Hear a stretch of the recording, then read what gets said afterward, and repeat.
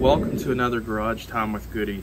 And today what we're going to be doing is installing an aftermarket backup camera on a 2014 Dodge Journey 3.6 liter engine, all-wheel drive SXT. Let's get started. The first thing I'm going to do is I'm going to install this backup monitor. And this particular kind of backup monitor, it has these latches that latch on to your existing rear view mirror here. You can see how this pushes up and it's going to latch on. In the back, it has 3 buttons for you to adjust your picture on the backup monitor later. And this particular backup model is a 5-inch screen. But it also, while the screen is off, you're going to be able to use it as a new rear view mirror. Now, before I was able to install this camera, I had to wire a plug-in, a cigarette lighter plug-in, to the transmitter and to the power plug,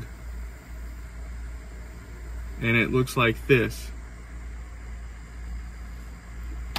So the first thing I'm going to do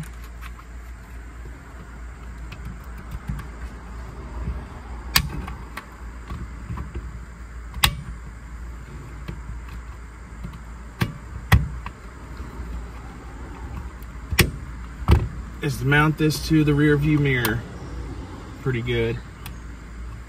You want to make sure that it's on there good.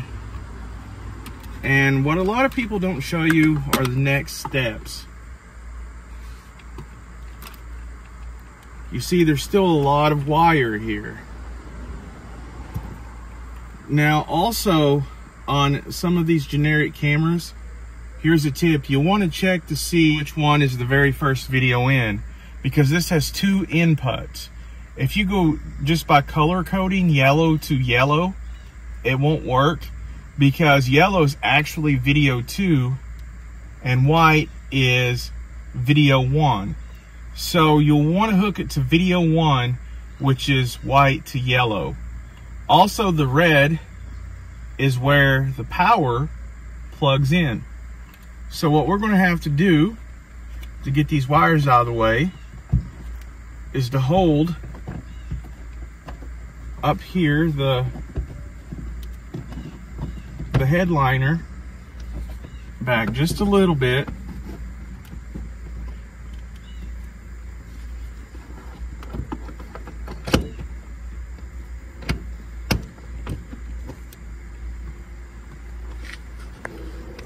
one of the things I'm going to be using is double-sided Velcro straps, and I'll show you what I'm going to be using this for.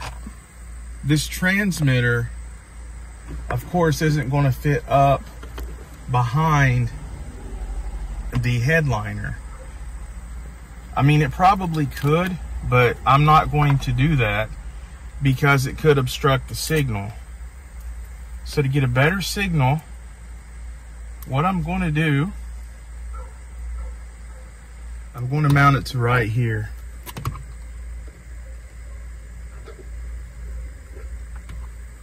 So I'm going to put the Velcro strip on the back of the receiver, and make sure this is the receiver that is plugged in. And I'm going to take it and put it across. I put it across the width of the receiver.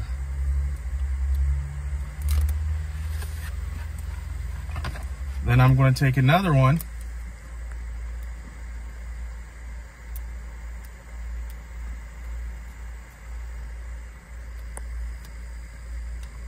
I'm just going to simply strap it to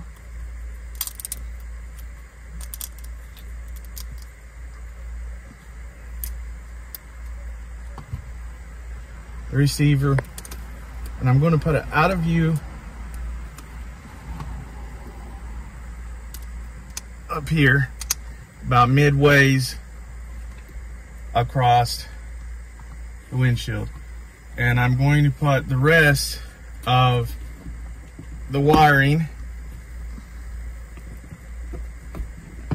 up behind the headliner,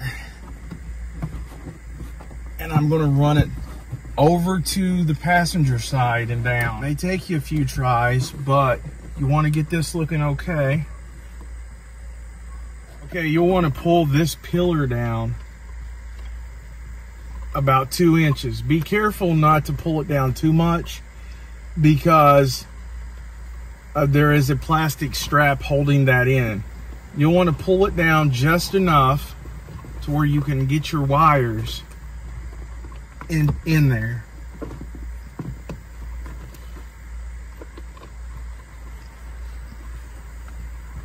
And run it down the plastic pillar. You want to run it in the plastic pillar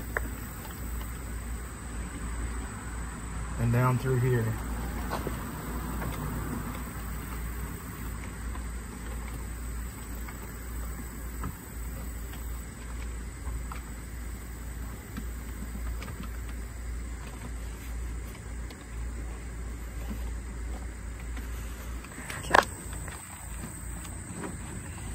Okay, I'm taking and running the wire down here and underneath the glove compartment.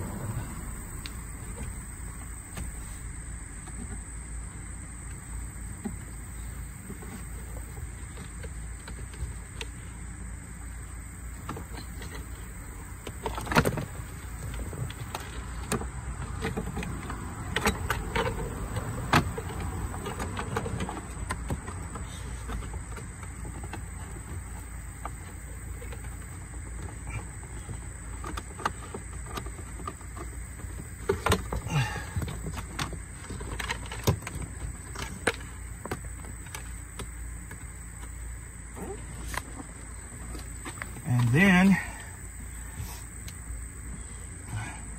I have enough, make sure that the wiring that you have enough left over where it's going to reach your cigarette lighter plug.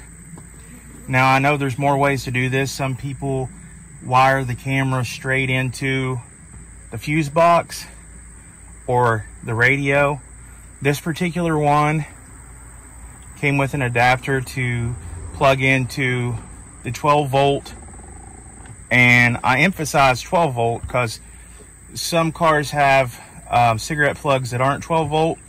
You have to make sure you plug this into a 12 volt one. On this car it's right here, so there we go. And as you can see up here, this is what it's going to look like. So the front is installed now. This will serve as your rear view mirror, and when you're backing up, the image is going to come in the middle of that rear view mirror. So now let's get started with the problem. You could have a problem, and I had tons of problems, so I kind of had to re-edit the whole video. Originally what I did was I attempted to tap into the reverse lights, which are these right here. They're the white lights located below the red ones, and it was not enough power. Long story short, it would not work. So I figured out a way it would work. I went ahead and mounted the camera to the back of the license plate, and I took off these T25 Torx bolts, and I pulled down this piece of plastic and ran this wire from the camera and up, and I had removed this plastic. The wires come through the back of the plastic, and I had put the transmitter here with some Velcro, as you can see, and it mounts on to there. And then the wire comes from the plastic bezel of the lift gate down around the weather stripping and down around to the 12-volt plug-in. The 12-volt plug-in provides enough power for the transmitter and the camera. And also, this was a splitter that I had, so you can still use the cigarette lighter, and also it's plugged into the rear camera and transmitter, giving it enough power. That is a way around the power problem for the rear camera, since it would not work by being wired into reverse backup lights. So that's how it's done in the back. I know what you guys are thinking. How's this camera going to come on if it's not hooked up to the backup lights, and the backup lights aren't going to power the camera when it comes on? Will the power be on all the time? Well, yes and no. You see, the front power adapter has a switch on it, an off and on switch that plugs into the cigarette lighter. Now make sure you plug it into a 12-volt cigarette lighter, and as you can see, there is the rear view mirror. And what you want to do is, before you back up or before you park, whenever you want to use the rear view mirror, you just push the on button. So what you want to do, you turn this switch to on, and it will light up the backup camera, as you can see. And then whenever you want to turn it off, you just simply turn it off. And you use this as your rear view mirror and your backup camera. So that is the way around the problem of the under voltage on the Dodge Journey. Anyways, guys, if you have any other comments or suggestions, please leave them in the comment section below. And until next time, be good to yourselves and each other.